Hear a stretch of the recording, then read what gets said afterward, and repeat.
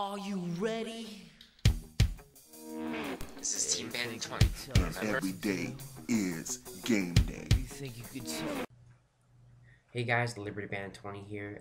We are now in week number 4 of college football. Liberty knocked off number 7 Montana 31-21. It was a great game. Couldn't have been happier to see us finally knock off another top 10 opponent at home, which was cool. So the first time two top 15 teams in the FCS came to Williams Stadium. It was a nice matchup. That's all I'm gonna say. Is we won, great game, great fan base. We broke another Williams Stadium record of 22,500 fans. It was just electric. It's really awesome. I can't wait for November 19th, Thursday on ESPN News, Liberty versus Coastal. So that's gonna be a good game. So I'm expecting the record that we set this year, this game, to be broken. So I'm gonna get right to Liberty versus SIU. SIU is in the Missouri Valley Conference. Arguably the best conference in FCS. It's measured to the SEC. This is also the same conference where the 4-time defending North Dakota State Bison are as champions. So it's something to say. SIU has had 2 close games.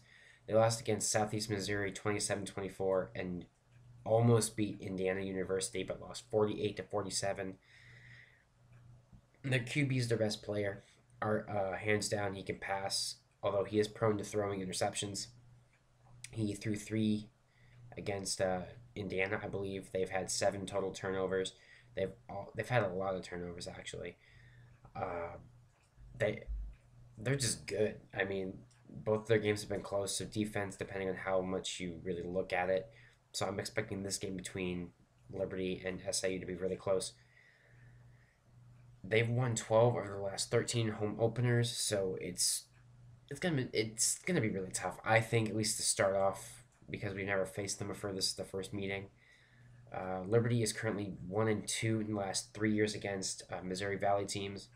The first win actually coming against Montana, and then we lost to Montana, lost to Indiana State, and then beat Montana.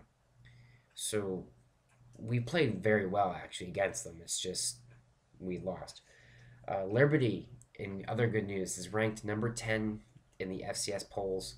This is the highest we've been ranked since 1994, so 24 years. That's really something to say. 25, arguably, but it's awesome to say. I'm really looking forward to this game. It's a good chance to go 3-1. It's a big step to go into 3-1 when we face Georgia State the week after. So being 3-1 going against Georgia State should be good. But for this week, top 10, 2-1, going in against a team that's 0-2. We don't want to go in too confident, because if we do, then it's just gonna we might lose. But I doubt we will. Keys to winning the game is pressure, like we did against Missouri. Turnovers, because they've had so many, and just keep doing what we've been doing. Playing awesome, playing hard. I'm really excited now. I do know that I was very, very